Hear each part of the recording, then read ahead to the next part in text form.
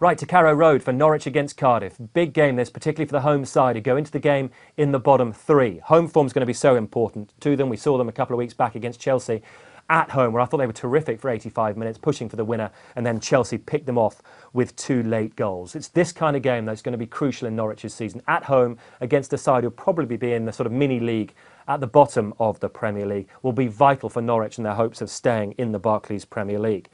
Norwich have lost, though, 4 of their last 5 Premier League games. They've won just 1 of them. And the most worrying factor, they've only scored 3 times on that run. They've lost their last 2 games at home as well, which is worrying because home form in their predicament is going to be so important. They haven't lost 3 in a row in the league at home since February 2006. And they're up against the Cardiff side, have been terrific so far this season. Malky Mackay's obviously had his problems off the field. Doesn't seem to affect them on it. I thought they were excellent at Stamford Bridge. You could argue a little bit unlucky as well, and the scoreline was particularly harsh against them. So they're going to be a tough nut to crack, that is for sure, Cardiff, in what is, in truth, a very hard game to call.